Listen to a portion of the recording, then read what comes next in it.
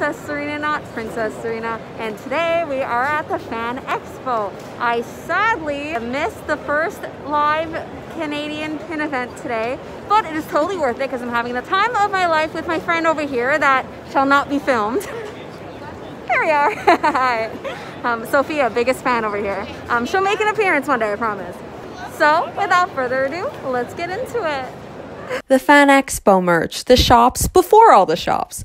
Everyone had such cool costumes, and I dressed up as none other than Regina Mills from Once Upon a Time. There were aisles upon aisles of fan merch. Oh, where's Waldo? I think I found him. It was so surreal seeing all the fandoms kind of together, and their logo basically represented that. Okay, they had real swords, like representing characters and stuff, and Funko Pops galore, and Loungefly bags, and of course, pin bags and pin books. I may have missed the pin meet, but the pin meet definitely did not miss me. So these are all non-Disney pins. What I was most excited about were all the Super Mario pins. I see the question mark there. There are Minecraft pins. Like, there are pins of everything. Why am I even surprised at this point, to be honest? This vendor was literally called Pins and Things, which is the cutest name ever. Are you kidding me? And it was really smart. So they put Velcro behind the backer cards and then in the pin book. So then they got to keep them all on their backers and they stayed. And oh my goodness, I see Peach on the other page there on a Mario Kart. That is so cute. And then it matches the Toad. And what the heck? Toad is cheaper than Peach. I would be Toad over Peach any day. Are you kidding? Okay. He was like my go-to guy playing Mario Kart back in the day. Played a week ago. No. And wow, that is a huge pin. Star Trek. I haven't seen a Star Trek pin. It's always Star Wars. Although, you know, I'm used to Disney pins more. I've literally gotten that Yoda pin, speaking of Star Wars, for a trade before. I traded for a trade. Oh my gosh, look at this pin. Which one? Oh my god, that's really cool.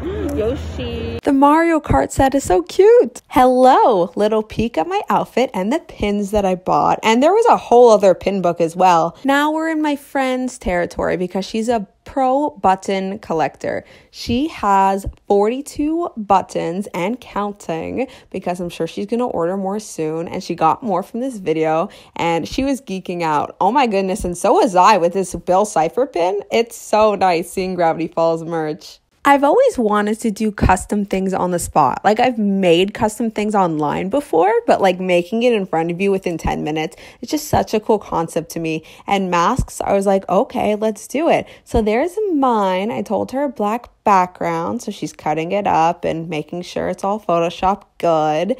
I'm so excited. All right, we are done in there. I have my fake apple as per my Regina Mills look, of course. I will insert a photo of my look. I think I look pretty snazzy, if I do say so myself. So let's check back and see what I got and what my friend got, because she got quite the haul as well. All right, we are back. It is not currently the same day because I needed a few moments or days to process how amazing that event was and how amazing it felt to dress like Regina Mills. Are you kidding me? AKA the evil queen herself. I kind of forgot I owned this. I should have worn it, but also not really, because technically I was Regina and not like her enchanted forest kind of look with the crown. But anyways, for you Once Upon a Time casuals here that don't know what it's really about, anyway, sorry, fangirling here. I was supposed to meet Lana Parrilla, but she unfortunately canceled a few days before, but I still had the time of my life looking at everybody's costumes. I will put some over here for you guys to look at. Like, wow, they did that. Okay, wow. Like, I was so impressed. It was so cool seeing them all in person. And no, but dressing up as the Regina Mills, like, I felt so fierce, so empowered in that pantsuit. I am so happy I own a pantsuit now. I actually bought it just for this, but I know I'm gonna wear it like in the future and stuff, so it's okay. My friend also dressed up as her as well, but she kind of is the opposite. I did like a black blazer with a red top, and she did a red blazer with a black top. It was cool. It's kind of like we were Inside Out. It's kind of like the theme of like Once Upon a Time with like blackened hearts and red hearts, and I don't know, I think the color scheming was amazing too, and it's also something she would wear, so it's perfect. But yeah, of course, as you saw already, I got lots of pins. I missed the pin event, but I still went to an event and got pins, so hey, there's that. So the first pin I got, I actually pre-ordered like when I got my ticket, because I didn't want to take a chance that it was gonna sell out. It's the Fan Expo exclusive pin that like commemorates the event, and I already put it on my travel board, so let me just go get that. All right, so here it is. It says 2021 limited edition Fan Expo Canada, just because normally they release more tickets, but because of COVID protocol and stuff, it was limited, although it was still pretty crowded, so I can't even imagine how crowded it usually would be. And I was honestly so surprised, like going, it was like a lot of people going in at once, of course, but it's like you could enter at whatever time, but still we went towards like the beginning of the event and there was a lot of people, and I never had to stop once. Like there were a bunch of stations and everything, and I was so organized, and like I am impressed. And as soon as I got this pin, I immediately put it on my pin bag, which I put all of my Regina Mills and Evil Queen pins, which I will show you here. I showed on my Pinstagram, but here's a better photo of it. I was too excited to post it, so I just posted the photo that I took there, but I took one after the fact. And I couldn't even fathom how beautiful the bag was, so I couldn't even take it like before, to be honest. But yeah, it all fit nicely. It took me an hour to arrange, like I just wanted it to look perfect. And I didn't even leave that space for this pin on purpose, like it just worked out. And this is the pass. It's cool. So you had tickets like printed online, but I love physical tickets. If you've seen my pin scrapbook video, you know that I'm a scrapbook person. So of course I have another one for like non-pin things. It says United by Fandom, Fan Expo, Saturday. It's cool. And then you see like Spider-Man or Wolverine and like all the fandoms. I love that. I think that's so pretty. I loved their logo. Honestly, everything that you could pre-order had the logo but the pin, I'm pretty sure. And the masks. The masks were kind of just like Spider-Man and stuff like that. And speaking of masks though, you saw I was making a custom mask there with an apple. What is that? Well, Once Upon a Time, of course. There was a few Once Upon a Time merch items there, like posters and stuff, but I didn't really need. As you can see, like my walls are already preoccupied. I immediately thought to do the apple just because of the Once Upon a Time poster of Regina with the apple there. So I think it's perfect that like it makes the apple like a part. It's kind of like you see my eyes just like her, and then there's the logo. So I think that is absolutely perfect. And I could do black or white, but obviously black fits the vibes a lot better. Okay, so I made sure it's adjustable before I bought it, and they're like, yeah. So it came with these little things, and then you had to put it on yourself, but it was, it took me like 40 minutes to get them on. I definitely probably didn't put it on the way you're supposed to, but you know, it worked out nonetheless, because one side is like, you know, a pretty big hole, but then the other side is like this small, so like, you know, it doesn't fall off. So I'm like, how the heck do you put it through? But I think I used like an elastic or a bobby pin. I don't know. I tried everything and I finally figured it out. But yeah, it's adjustable and it works and it fits me, and I cannot wait to wear this. And then the pin booth, which there were pins a lot of other places. I wasn't filming towards the beginning. I just wanted to like explore and really like be there. But there were lots of anime pins I didn't show, like a lot. They were really, really pretty and hard enamel. I just don't watch anime, so I didn't get any of those. And thank goodness I don't, because like my collection can't take much more. You know, if I really like something, I make it work, clearly, with my Once Upon a Time collections. I got Pac-Man pins. I I still love, I want to play Pac-Man, I just don't have the game. But growing up, I used to have a little like joystick that you could connect in the TV, and then like it actually lets you play, and I finally got past the banana. It was very exciting. The cherry's the first one, it's just why there's a cherry. I love it. It's soft enamel, and so it's gonna go on my pink board over there, full of like my childhood. I dropped my mask. I actually already have a Pac-Man pin, but it's of the console, not of like the characters and stuff. Oh, I love how they have like both versions of the ghosts when you could like eat them because you had the pill. It's so cute. Oh my gosh, I love this set so much. And it's on its own like backer card, like it says Pac-Man, so it's like licensed with them, I guess.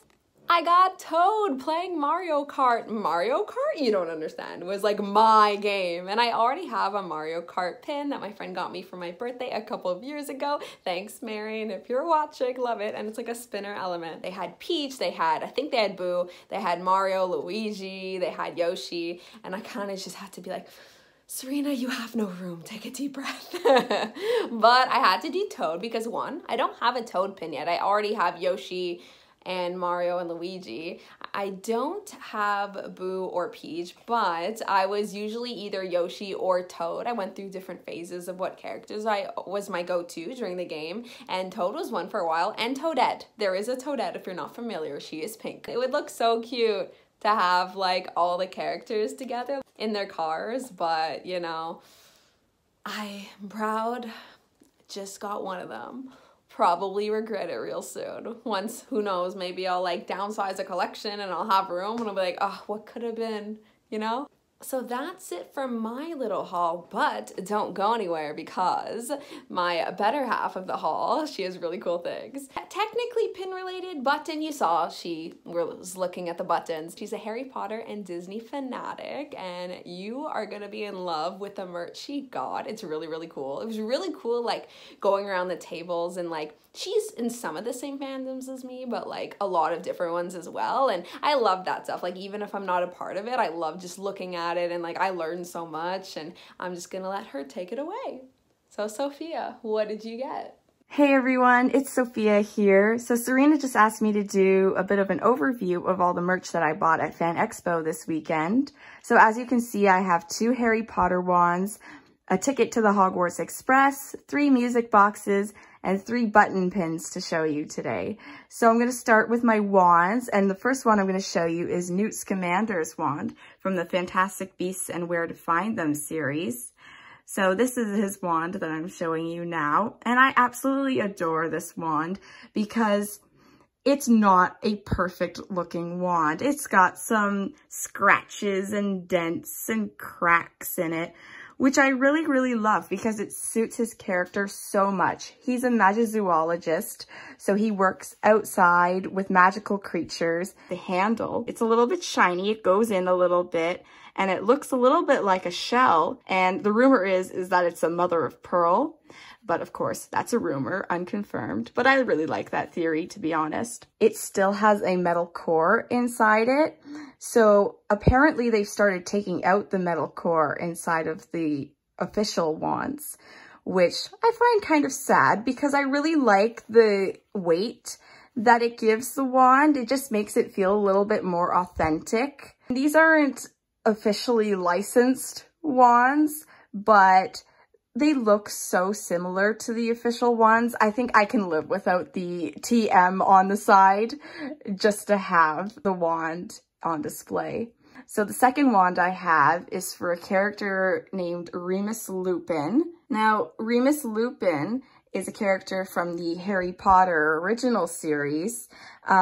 If you've watched the Prisoner of Azkaban movie or you've read the book, you'll remember he happened to be friends with Harry Potter's father and godfather. They were like a little group along with this other guy who I won't mention because I don't like him. And they were called the Marauders. So I have a collection of the Marauders wands, except for the one I don't like. And this was the last one I needed to complete my set. I love this handle. It's just really cute. I don't know why I find it so cute. I love that it's just a little ball and there's just like these little grooves right here. And the rest of the wand is so simple. The coloring, it goes from like a darker sort of brown to a lighter color at the tip. Poor Serena can tell you about how picky I am with how these wands look. We spent quite a bit of time looking through each of the wands that they had of these two, just figuring out which one looked the most perfect and similar to the actual official trademarked wands. We pulled up pictures and everything because I am that particular with my wands. This came with them because I bought 2 wands. And I love this because, like, I don't know if you could see, but it's shiny. And I love anything with a little bit of a shine or a shimmer. So I can put that on display with my wands, which I'm super happy about. The last I need to show you that's Harry Potter related are my button pins. The first one I'm going to show you is this one, and this is a quote from Hermione Granger in there, and it says, it's Leviosa, not Leviosa. And I just love this. It's classic Hermione from the Philosopher's Stone, the first movie. I needed that. I saw it, I started laughing, and I said I had to have this. The next pin I'm going to show you is my Mischief Managed pin. Now, this is something that comes from the Marauders. It's how you close the Marauders map, which is the map created by Harry Potter's father, his godfather, and Mr. Remus Lupin, whose wand I just bought. And I just love that it has like the little footprints from the map. It has the design from the map on there. And I was going to get the I solemnly swear I'm up to no good one, which is how you open the map. However, I have the Marauders map kind of in a pin already, so I didn't want to get it doubles.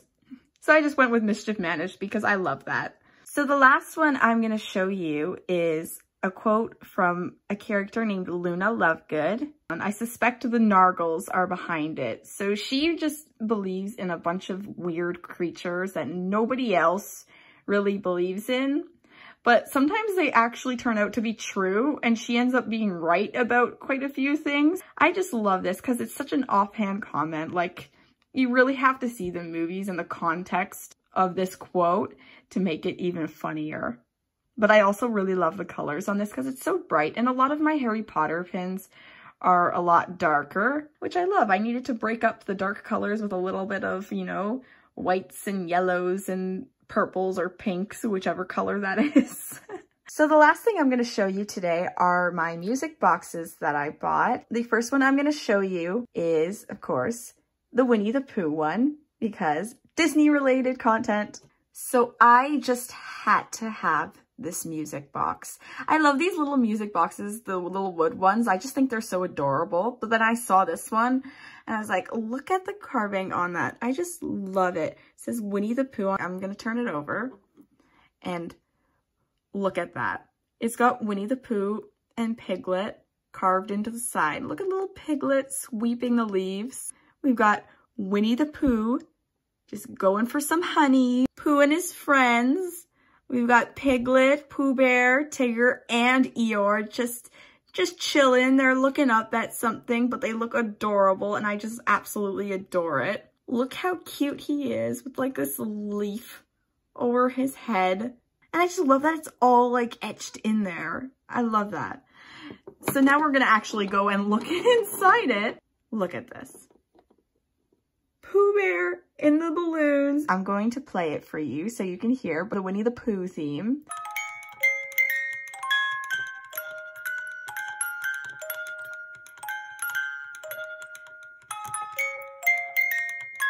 And I love the design on this too, even though it doesn't really have to do with what this actually plays. This is just like the classic design on these ones. So I'm just going to show you. When you open it up, I'm not like a super huge fan of The Godfather. This one isn't actually for me. This is a gift. But I love this design because just, I don't know if you could tell, but it's lifted. It kind of reminds me of Serena's pin-on-pin element that she always talks about. So I love that this kind of has that same sort of vibe. And it's just all etched into the wood. This plays the Godfather theme, which is actually a really pretty theme for the type of movie that it is.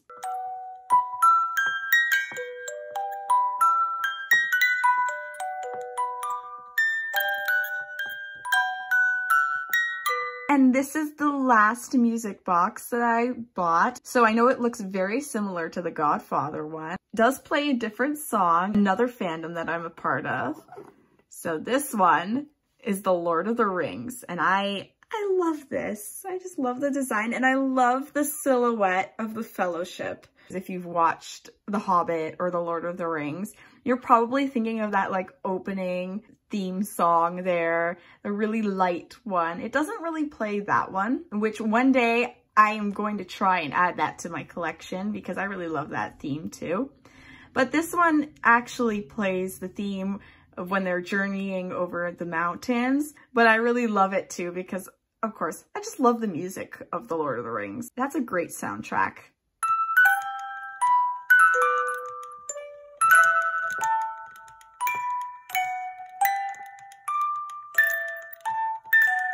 So that's it for everything that I bought at Fan Expo this weekend. Thank you again to Serena for coming with me and having such an awesome day out. I had so much fun going through the whole Fan Expo with you and shopping for merch. And I hope that you had as much fun as I did. Wasn't that so cool? Like, come on. I would love to know in the comments below what your favorite thing I got or that my friend got. And if you've ever been to an event like this, like Comic-Con, a Fan Expo, or anything like that. And if you haven't already, please subscribe for more pin-related content from me every Tuesday.